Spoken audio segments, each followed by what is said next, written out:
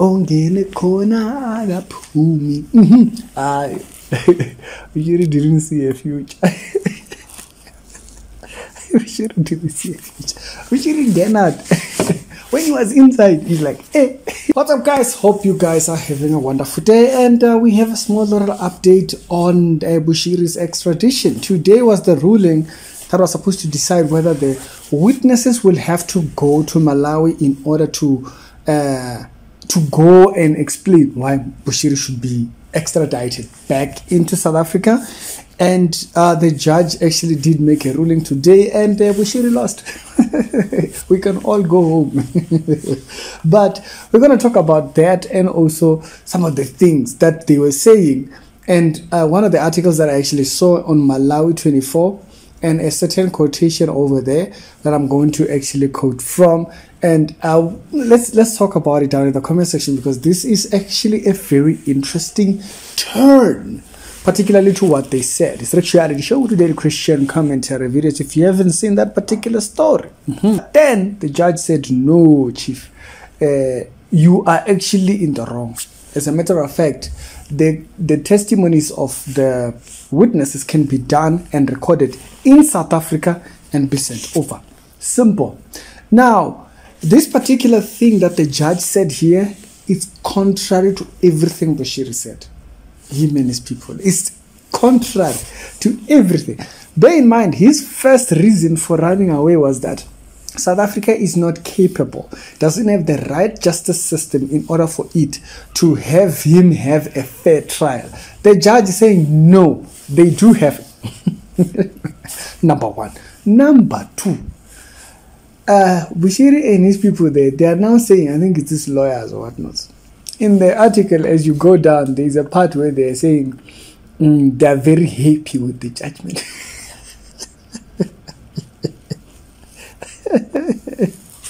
You know, being a charlatan is difficult. Being a charlatan, because you have to keep flip-flopping. And the followers are dumb enough not to notice. Now, let me highlight how the followers are really just blind people. And it looks like their blindness is going to be permanent. It shall be permanent. Hey, what the Lord has done for you. No. Okay. For those that are saying, Hariki, are you saying God has made them blind? The Bible says God shall send them a strong delusion that they should believe a lie. They believe Bushiri because they have not loved. They do not have the love of the truth, according to Thessalonians. So a false prophet has been sent to them. They go astray and go to wherever they want to go to. Yeah, you don't have the love of truth. It's better we tell you. You know, us, we are very peaceful people. We are nice people. Number one, when Bushiri and these people, they've been fighting this thing for 2 years. They've been fighting, they've been putting rules. No, the Malawi thingy does not actually have the part where they need to be there. But then all of a sudden, no, we haven't gotten any letters requiring him to be extradited back. Then they shifted from that to the South African government is not capable of handling Bushiri's case with justice. Then they used Xenopho. You understand? They used Xenopho. They used Xenono over there. When they used Xenono, all of a sudden now they're saying they're happy.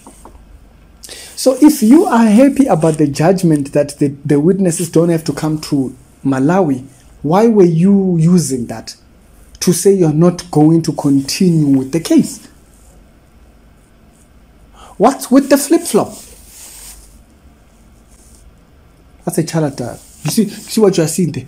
That's a charlatan. That's a charlatan's face. That's how they do. They will say one thing when they actually meant the other. And when the other happens, they say, no, that's what we were saying.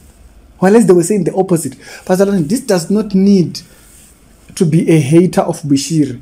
It needs common sense. It needs common sense. These people have been fighting this thing for 2 years. They've been using this point to say, you see that part there? That's the part that kind of got me. How? They are happy about the decision. Serious people. Hey, they are happy about the decision. So now they are more than happy to go on with the case. You know, it's happy times.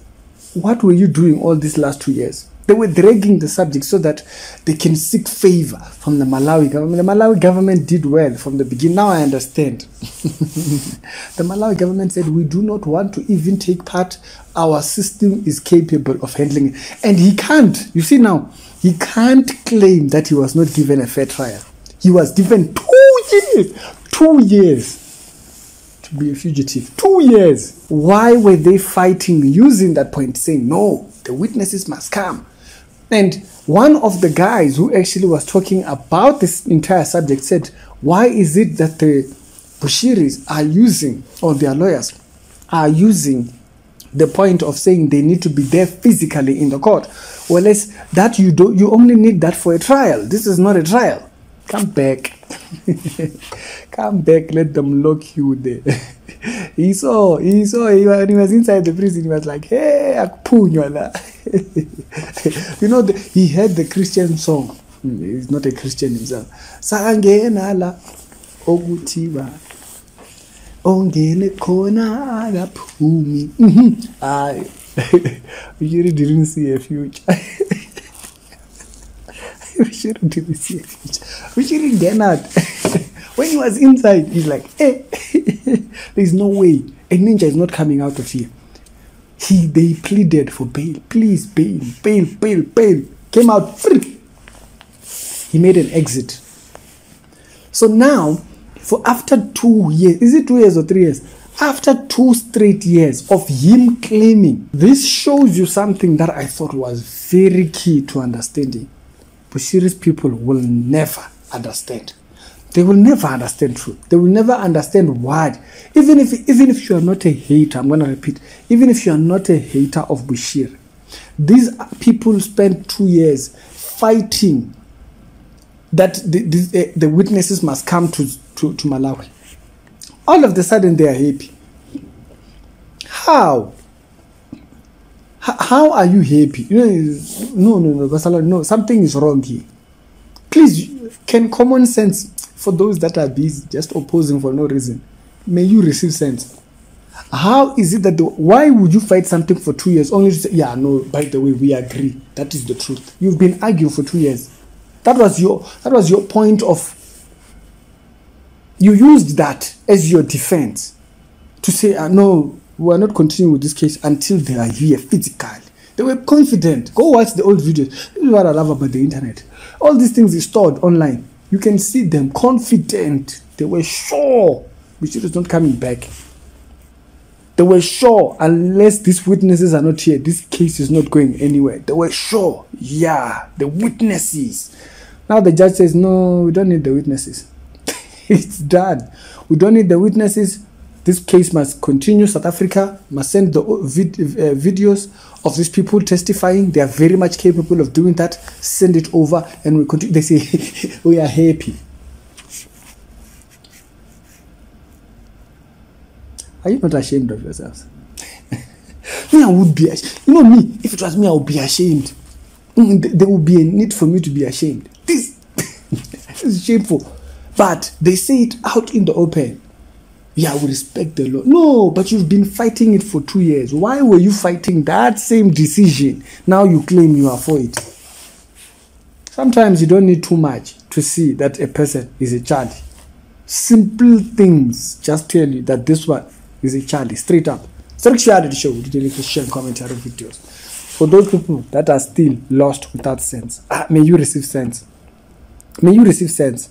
Why is it that your people are now saying, the people you follow, they are now saying, no, they are happy. This decision is good. This decision. If this decision was good, why did you use it for all this while? For 2 years. It's sad that you still don't see through them.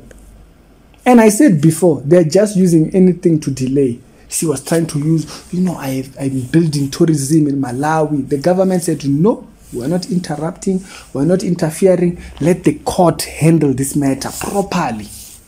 And you see what's happening. Baba, there's a very high chance you are coming back.